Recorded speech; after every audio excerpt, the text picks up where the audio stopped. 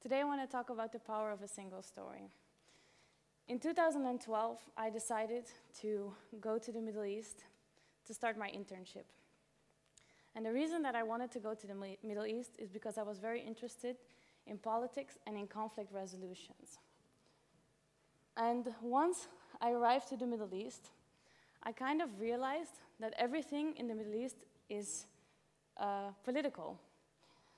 And I also realized very soon that I didn't really like politics, because politics, I felt always that it was dividing us, and it doesn't really connect people to each other.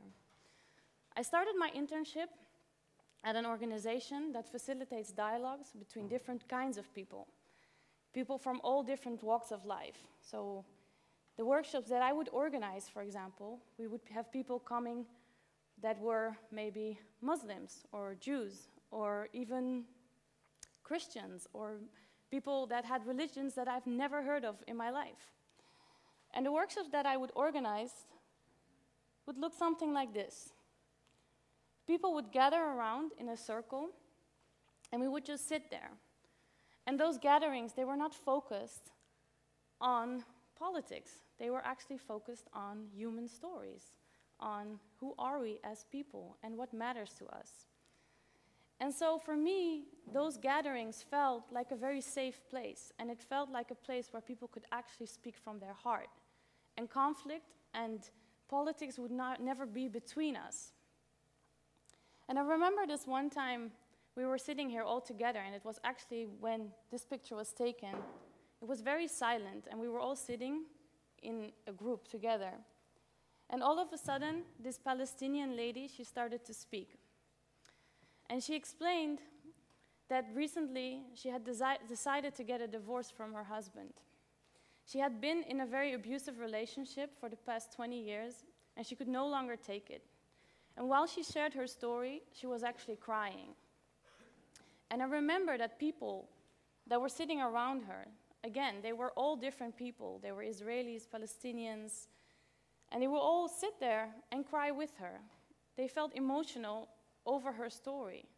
And even though they had so many reasons not to connect, they would connect over the fact that she was crying and that they could feel how she felt. And that's exactly when I discovered the power of storytelling. You didn't need any other reason than that to connect with someone. At the time, I was living in Tel Aviv. And Tel Aviv is a very diverse city. It's a city it's a city of contrast. You have all different kinds of people. You have religious people, not so religious people, secular people, people from all, again, different places, different colors. And one thing I liked most about that city was the diversity. It was actually the thing that made the city to what it was.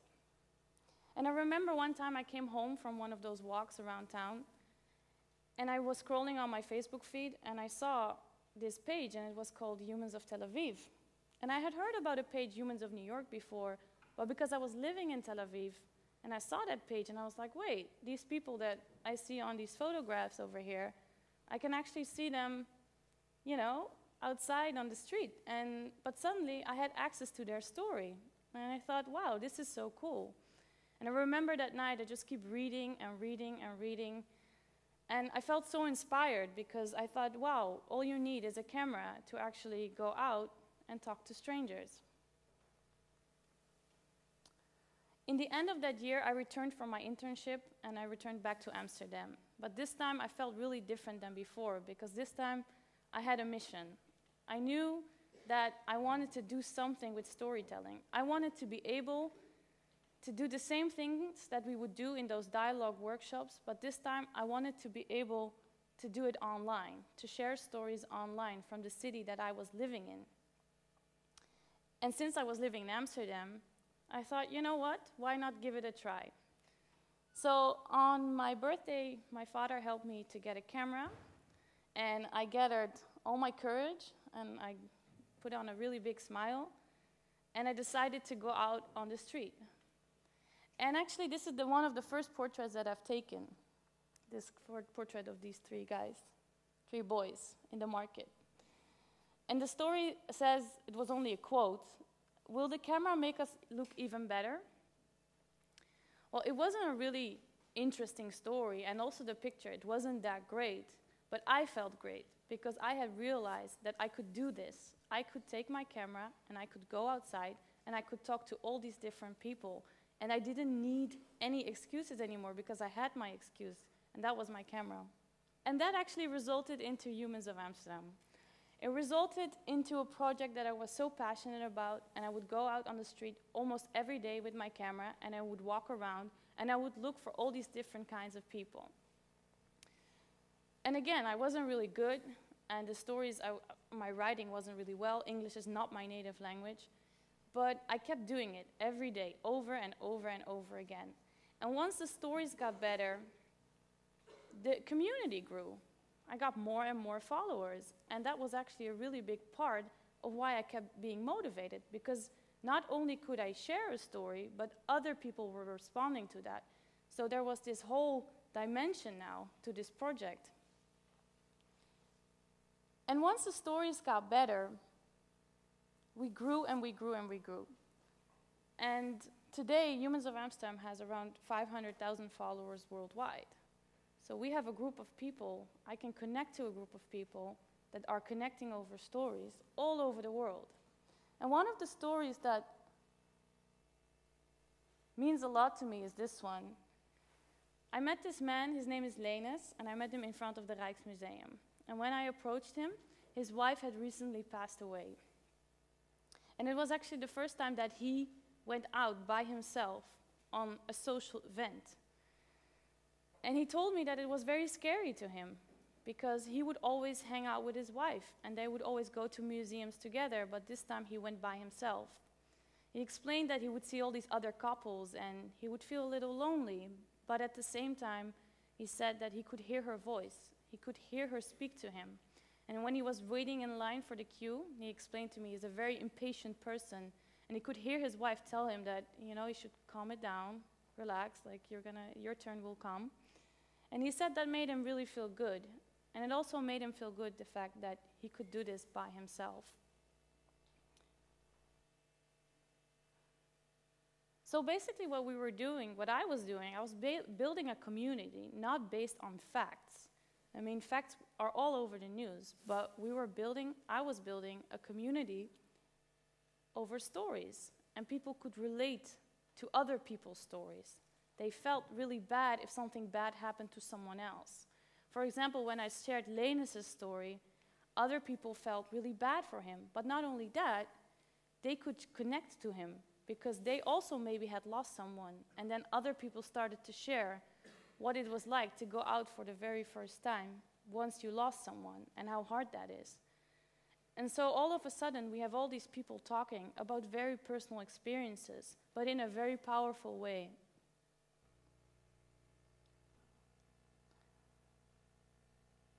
This is a headline that I found on a website, on an article, and it says, "Number of Iraqis fleeing Mosul near 60,000. I believe the total amount of Iraqis that fled Mosul, which is a city in Iraq, is 500,000 people. That's a lot of people. But honestly, if I read something like that, and I have it quite often when I read numbers in the newspaper, I cannot feel anything. Not because I don't care, because I do, but I don't know what 500,000 people looks like. I don't know. I don't know what it's like to flee. So the story doesn't have a face. It's just a fact. And facts are very, very important. It's just that I cannot connect to it. I don't feel it in my heart. And that's why I want to give you this example of Nizar. Nizar is one of those people that fled Mosul. He's one of those people. This is one single story of one single person.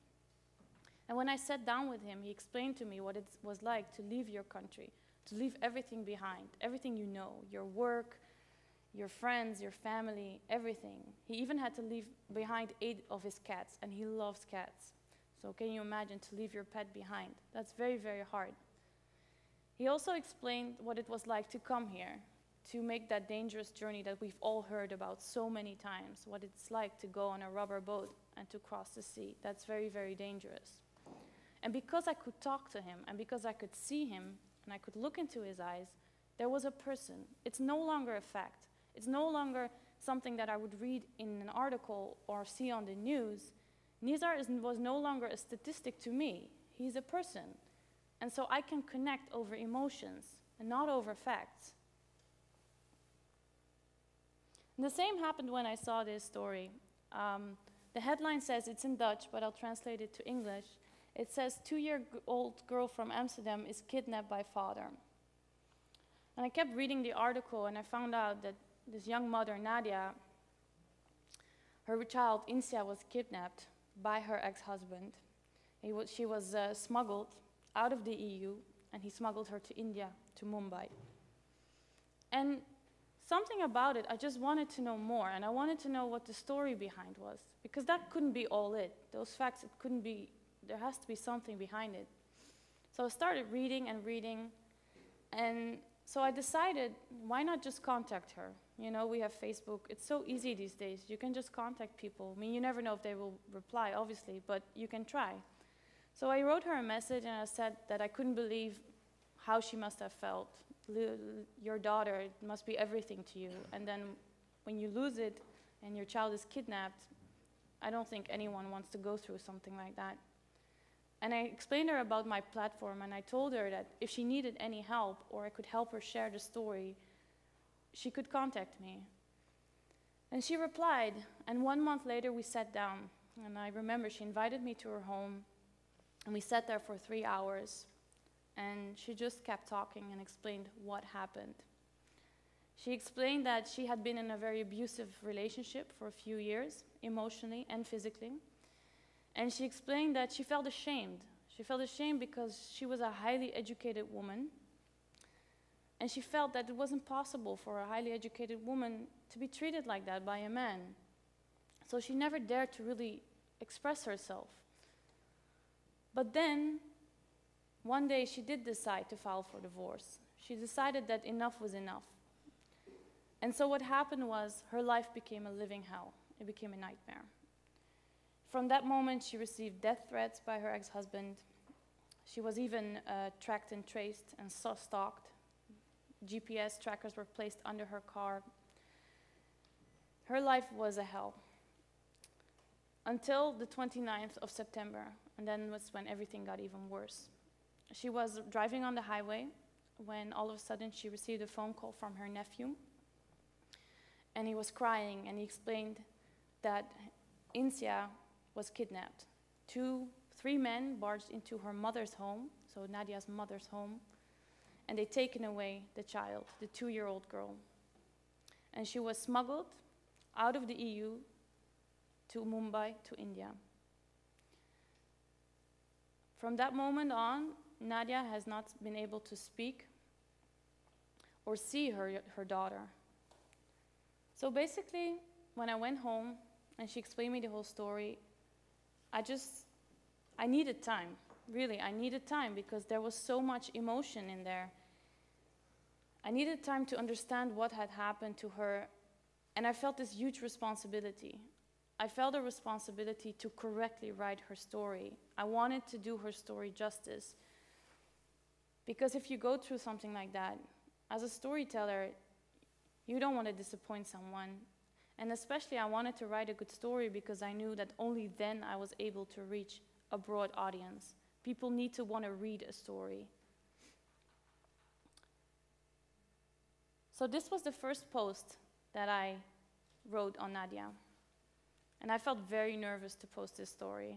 Usually I don't feel so nervous, but this time I felt very nervous. Again, I felt very responsible. And then once I shared it, people started to engage. And it was a 5-part story. So every time a new chapter would be added to the story. And once all the 5 stories were up, everyone was responding. Everyone. We got thousands of reactions and comments and likes and shares and everything. So now people all over the world knew what had happened to Nadia, and they knew about the kidnap. Also, we have a really great audience from India, and they had a lot of good tips. And one of them was that we should contact India's Minister of External Affairs, Sushma Swaraj. The reason for that is in India, she seems to be able to work miracles. She seems to be able to know a lot about these kind of cases. So she got tagged over thousands and thousands of times. Everyone started to tag this minister to get her involved. People started to tweet her. Unfortunately, she didn't respond, which was really a big shame. But something else magical happened the next day, and that was the fact this. The PowerPoint actually cut it off, but we have really, like, if you go on Google, you see almost every Indian news outlet picked up the story, which was amazing, because I have a reach to 500,000 people, but these news outlets are huge. So now the whole country, a country of 1.3 billion people, was able to read this story, which was amazing because they needed to know. They needed to know that a Dutch citizen is kept in Mumbai, and that's illegal.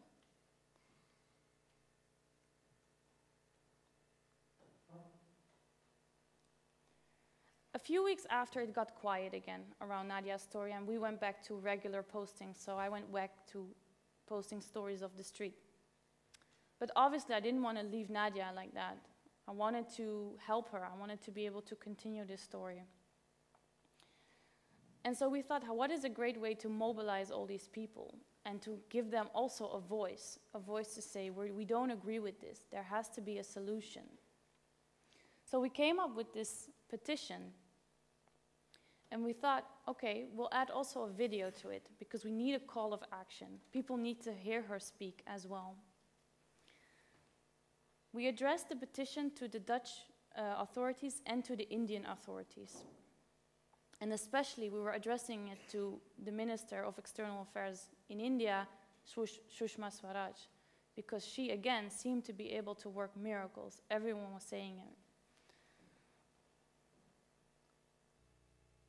So again, we published a story about Nadia, and this time we had something for the audience to do. They could sign the petition, and they did.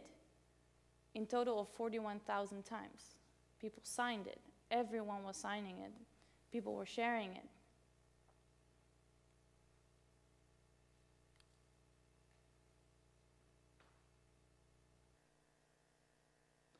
As I said, we addressed the petition to the Dutch authorities and the Indian authorities. Within 24 hours, we had a response from the Dutch Ministry of Foreign Affairs on Facebook, which is amazing, I think, that they would respond on Facebook publicly for anyone to read and anyone to see. And they told us that they felt for Nadia, that they were aware of what happened, and that they would do their utmost best to reach the Indian authorities. Unfortunately, we had no response from the Indian authorities at all.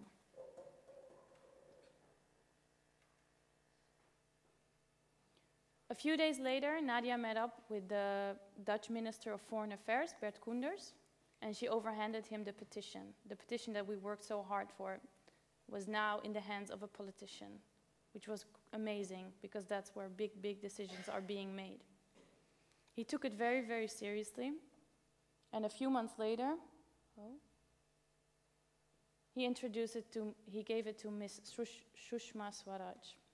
So this time, there was no way around it for her.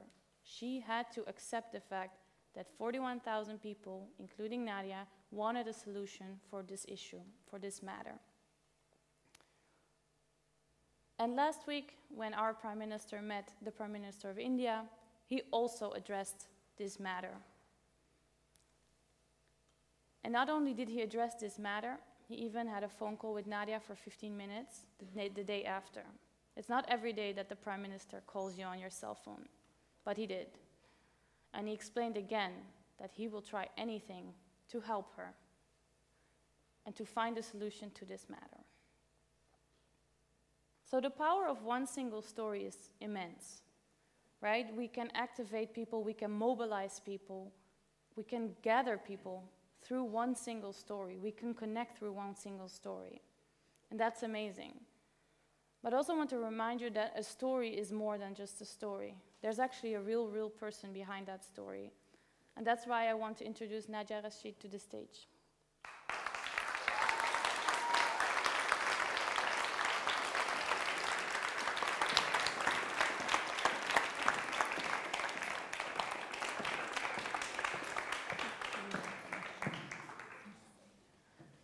thank you. Thank you so much. First of all, I would like to thank Debra, because if it wasn't for her, I wouldn't be standing here in front of you. And she's been an immense support. She has helped me, but mostly my daughter, Insia, who doesn't have a voice, but Debra has given her a voice, and she has given her a face. And a lot of people now know about her. It's very difficult to lose your child, especially when your child is alive and you know where she is. Also, when you don't know that you were about to lose your child. When my daughter got kidnapped, that was the worst day of my life, and I did not know what was going to happen.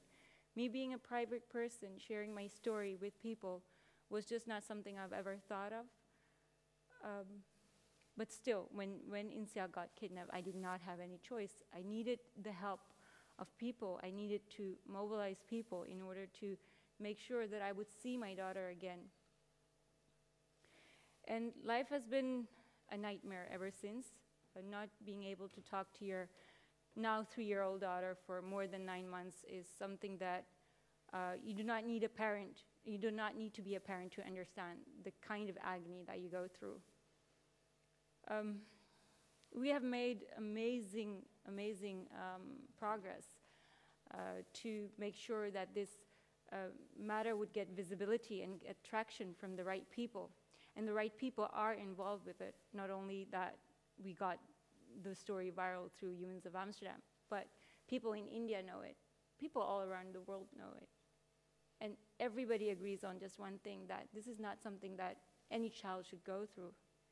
And we are still working hard day and night to make sure that I would get to speak to her and that she would know that mommy's there, because somewhere Insia is waiting for mommy to come and bring her back home.